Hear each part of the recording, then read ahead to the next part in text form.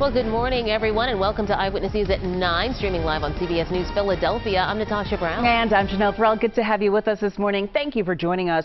And developing right now, Philadelphia police are searching for a rapist who they say struck right in the heart of Center City. Well, this happened overnight in Rittenhouse Square, and Eyewitness News reporter Ross DiMattei has been following the very latest from the scene out there this morning. Good morning to you, Ross.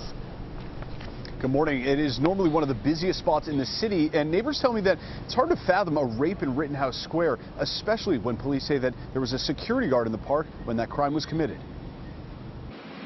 Scared. One of Philadelphia's most popular parks became the scene of a sexual assault overnight when police say a woman was raped in Rittenhouse Square shortly before 2 in the morning. It's really scary. I mean, this is a really safe, very wealthy neighborhood, so you just don't think that something like this would happen right outside your door. Rachel Goodman has lived in Rittenhouse for the past 7 years and says the police presence is nearly non-existent lately. There's no cops ever in this park. Like day, night, weekend, there's no security.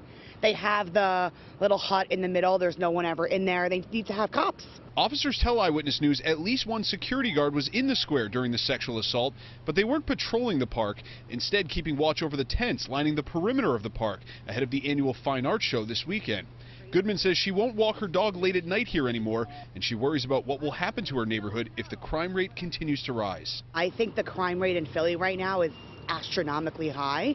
So I think people think that this area is like the nice place to go. You know, you sit outside for dinner, you do the fine arts show, and they don't even feel safe here now. Now, so far, no arrests have been made yet. Philadelphia police couldn't provide us with a detailed description of a suspect, only saying it was a man and that he walked down 18th Street after committing the crime. We're live in Rittenhouse Square. Ross DiMattei, CBS 3 Eyewitness News.